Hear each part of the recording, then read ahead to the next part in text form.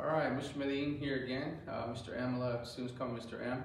Right now we're going to be covering grids, and again I'm referencing the textbook. If you want to make sure that you take a look at the textbook, I'm using the Principles of Radiographic Imaging, and this is actually taken from chapter 18 if you have this textbook, and all the information about grids can be found in chapter 18. So number one, we have to know what a grid is. So a grid is a device that attenuates scatter. So it attenuates scatter before it reaches where? And before it reaches the receptor itself. So grids are a device that attenuates scatter before it reaches the IR. So when do we use grids? Well, we use grids if the body part thickness exceeds more than 10 or 12 centimeters and you're using more than 60 kVp. So how does it do it? How does it attenuate it? What material is inside a grid? So grids have lines of lead, right? So there's lines of lead, or sometimes they call it lead strips, right? So lines of lead, that's an L right there. Lines of lead or lead strips that are going to attenuate the scatter. So we said that grids are indicated, right, to be used when the body part thickness, and depending on what textbook you read, that's why I'm using a range of 10 to 12 centimeters, when the body part thickness exceeds or goes over, we said 10 to 12 centimeters.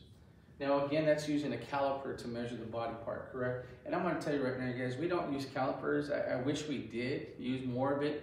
But nobody busts out a caliper, right? If anything, they use them for sword fights, shoe horn, scratching your back. But we don't really use calipers, but we should, because it increases the chances of you getting a correct technique for the body part according to the part thickness. It reduces the chance of repeats. All right, so grids are indicated for body parts that increase body part thickness of 10 to 12 centimeters, or the kVp is more than 60. And here's the thing, any digital system, imaging system requires 60 kVp and above just to record the signal. But it's not for every body part, because if you're doing a hand, is that going to require the use of a grid? No, because it doesn't exceed 10 or 12 centimeters, correct? So if you're doing a lumbar spine, right, especially on me, you're going to have to use more kVp, more mass. I'm going to produce more scatter. So obviously you're going to have to use a grid. So grids, we said, attenuate scatter. So grids improve contrast. So we're going to explain exactly how they do that. So they're going to improve contrast. In fact, they give us what's known as a higher contrast. And if you have high contrast, you're going to have a shorter scale. So we're going to do a video just on contrast itself. So we'll go over grayscale, long scale, short scale. But this time we're going to focus on the grid itself. So what I'm going to do is I'm going to draw exactly what's happening with the grid and what a grid looks like in terms of construction. We'll describe grid frequency and we'll talk about grid ratio. All right, so we'll do a separate video for grid conversions. So we'll do the conversion factors, we'll do the math in a separate video for everybody, okay? So let's do the grid construction. So we have lead strips. So what I'm going to do is, I'm going to go ahead, let's say this was a grid, this stack of paper here, and you can't see it, but there's lines of lead that run through it. But if we turn the grid now on its back, we're going to see lines of lead. And we're never really going to see these things, you guys, because usually they're built into the system. But there's going to be lines of lead. So I'm going to make them a little thick here. I'm trying to make it even. If it's not uniform, it's okay. It's still going to work. So the grid construction is going to have lines of lead. So the number of lead lines per inch or centimeter is going to be known as grid frequency.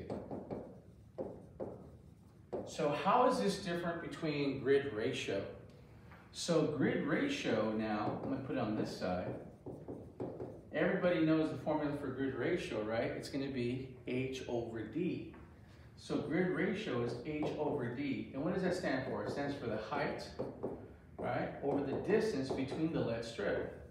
So H over D. So remember, we're looking at the grid lying on its back. So what you would do is you would measure the height of the lead strip, and this is H. And again, we're never going to be measuring these grids, you guys, so don't worry about this. We have to know it, we have to know it. So the grids, the height is H. The distance is also known as the inner space. So the distance from one lead strip to the next, that's going to be D. So D is going to be distance. So that's the distance from one lead strip to the next. That's also known as the inner space distance, right? So let's make up some numbers. I like to use H, let's say it's 4 millimeters in height. I used this the other day, that's why I'm using it again right now. The distance between the lead strip, let's say it's 0.25 millimeter. All right, so that's a 5 right there. So we said H over D. So if you have 4 divided by 2.5, 0.25, so 0.25, let's go ahead and do the math here. I'm going to pull out my calculator here. So we got 4 divided by 0.25, we end up with 16. So this grid ratio is 16 to 1. All right, now we're never going to have to go ahead and do this in the field, I got to tell you. But we got to do it for our exams, we got to do it for the ART exam maybe possibly. But again, this is how they determine grid ratio. So as you increase the number of lines of lead, you're increasing the frequency, correct? Well, if you have more lines of lead and you have more lead content, you're also increasing grid ratio. So on a separate video, we'll talk about the grid conversion factors, and we'll talk exactly how it's going to influence our receptor exposure and our mass selection when we talk about the conversion. But this is how we get grid construction. So one of the other things I'm going to talk about right now is going to be the different types of grids that we have. So a lot of questions that I get is, Mr. Ram, what's the difference between a parallel grid and a focus grid? And again, the lines aren't going to be all matched up, but that's okay. So a parallel grid, you guys, or a linear grid, have lines of lead that are just going to be parallel to each other. But a focus grid is going to have lines that are parallel in the middle, but they're going to incline as they go outward. All right. Now, if you remember, the X-ray beam doesn't just come down in a straight path. What does it do? If you guys remember the production of X-rays, it diverges, correct? It comes down at an angle. So when it comes down at an angle, I'm going to change this to yellow. All right, so when the X-ray beam comes down, it's going to come down like this, but then it's going to diverge at an angle. So a lot of times, the primary radiation is going to be attenuated by the lines of lead themselves. So with the focus grid, the inclined lines of lead, they're designed to try to match the divergence of the X-ray beam. So it's going to allow more of the primary radiation to go through. So that's the difference between a linear parallel grid and a focus grid. So they're designed specifically to match the divergence of the X-ray beam.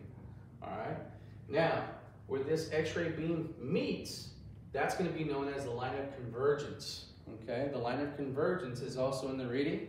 And then the distance from the line of convergence to the grid is known as grid radius. So there has to be a specific distance that is designed for that grid. So when we get into the grid errors and there's an off-focus error, that means that the grid radius is surpassing the distance that is meant and designed to match to the grid, to be allowing the X-rays to go through and then the scattered radiation to be absorbed.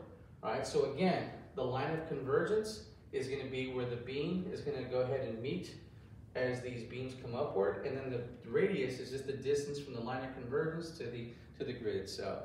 So again, grids are designed to attenuate scatter radiation, and you know that scatter is just always going to be produced, and it's going to be coming from what interaction? It's going to be Compton effect. Okay, so grids are designed to absorb scatter radiation that's coming from the Compton effect. All right, we're going to stop right here, and then we're going to do another video, and we're going to focus on the grid conversion factors themselves. Okay, all right, thank you.